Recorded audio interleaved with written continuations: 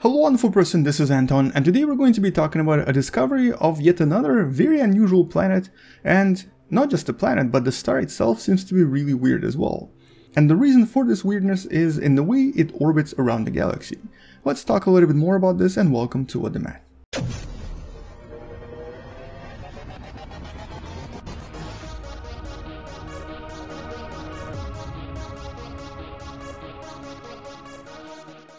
So first of all, this new discovery comes from the NASA's TESS telescope that has been pretty much actively looking at the night skies for the past few years now. And since we've already confirmed over 4,000 different exoplanets out there, it's no surprise that more and more exoplanets turn out to be a lot different from what we imagine them to be. At the same time, another really exciting mission is from the so-called ESA or European Space Agency, and this is the so-called Gaia telescope, which is responsible for, well, actually forming one of the most comprehensive 3D maps of the nearby moving objects around the solar system. More specifically, it's already been able to identify close to about 2 billion different stars with extremely precise motion. But when some scientists decided to combine the data from TESS telescope with the data from the Gaia telescope, they realized that there were quite a few stars out there that do have unusual motion around the galaxy. Well, first of all, let's briefly talk about the galaxy. Now, this right here is what a typical, I guess, animation or a typical simulation would show us the Milky Way to look like, but as I mentioned in previous videos, this is very simplified and more or less actually is incorrect. More specifically today, we're going to be talking about this part, the edge view of the galaxy. Here, if you look at it, it does seem to be relatively flat and relatively thin. And we know for a fact that our galaxy is actually not flat at all, it is curved, it's basically a relatively warped and also wobbling galaxy, and I've discussed this in one of the previous videos. But at the same time, this doesn't actually show you what's happening in the regions around the galaxy itself. As you see from this image right here, our galaxy and many other so-called spiral galaxies do have several layers within them. Now, for the most part, most of the visual objects, basically all of the stars, including our sun, are in this really thin disk, which is actually what you're seeing here. So the only thing that's simulated right here in Space Engine is actually the thin disk of a typical spiral galaxy. But most of the galactic mass is actually in the so-called galactic halo, which is more or less invisible because for the most part we think it contains a lot of dark matter, but also some stars and globular clusters. It also contains a lot of so-called stellar streams, which are normally the leftovers from various galactic collisions. And we've seen these stellar streams not just in the Milky Way, but also around other galaxies as well, which obviously suggests to scientists that this is kind of how most of the galaxies usually evolve and develop this unusual shape. But then there's also something known as the thick disk. Now, we don't really know if all galaxies or if most galaxies have this. We know that ours does, but this thick disk is also a result of a relatively ancient actually, galactic collision. Now, the only thing we know about this galactic collision is that it was relatively large and resulted in a very massive thick disk. And it's also something that happened over 10 billion years ago, so this is a really ancient event. So most of the stars located in this so-called thick disk are also really old and really ancient. And most of the stars in this region actually orbit around the galaxy in a more peculiar way. Basically, they are usually more inclined to the galactic plane, moving above and also below the so-called galactic disk. And in some cases, they even go beyond that. So it's no surprise that at some point we were going to discover at least one star in this so-called thick disk that also contained a planet. And this is just one of these stars we've discovered. And so let's try to simulate what exactly the scientists discovered. So first of all, the star itself is not really that weird, only the orbit of the star is a little bit strange.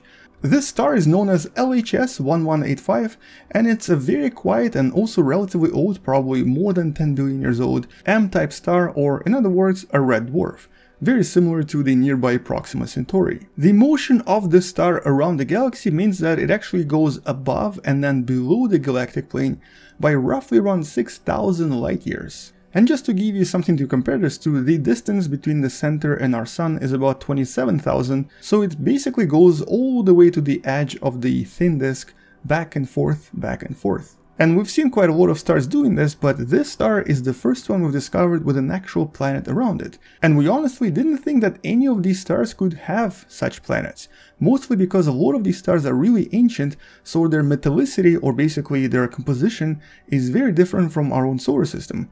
Most of these stars, they only have hydrogen and helium. They don't actually have a lot of silicates, a lot of metals. They don't really have anything to make terrestrial planets out of. But this star has a planet that's very similar in size to planet Earth. This unusual terrestrial planet known as LHS 1815b seems to be really extreme in many different ways. First of all, it orbits really close to the parent star, so the single orbit here takes about 3.8 days, meaning that it's very likely tidally locked. It's also probably one of these so-called eyeball planets, with the star-facing side being extremely hot and the opposite side being relatively cold or possibly even extremely cold. But the most unusual part about this particular planet is that it seems to be terrestrial and extremely dense. So here, let me put Earth for comparison. As you can see, their size is relatively similar.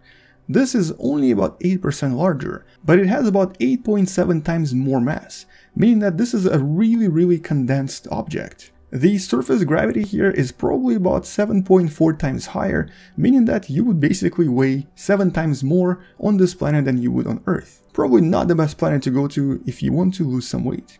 But jokes aside though, this is really a very unusual object. Its density is technically higher than the density of metals here on the planet. This can only suggest that this planet is probably made up of some really exotic minerals and metals, something that might not even exist in the solar system, or at least something that we've never seen before. And because this planet is so close to its parent star, it very likely does not have water or ice or really anything on the surface.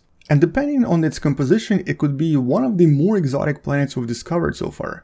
We've actually never seen a planet that's so extremely dense, yet at the same time being so close to its parent star, while also being one of the more ancient planets and stars we've discovered in around our neighborhood. Simply because this is actually not so far away from us. It's only about 97 light years away, which is comparably close compared to other exoplanets we've discovered. And considering that some of the more dense objects in the solar system are usually metallic asteroids, where density can be up to about 8 grams per centimeter cube, and our planet Earth being about 5.5 grams per centimeter cube on average, this here is really strange, because the density here is about 37 grams per centimeter cube. And just to give you another comparison, this right here is known as osmium, and this is the densest metal we know.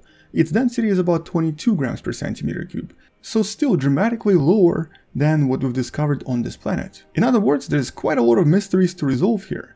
And the biggest mystery is of course the origin of this planet so close to its parent star. One of the possible resolutions to this mystery is that maybe this planet was actually born a little bit differently.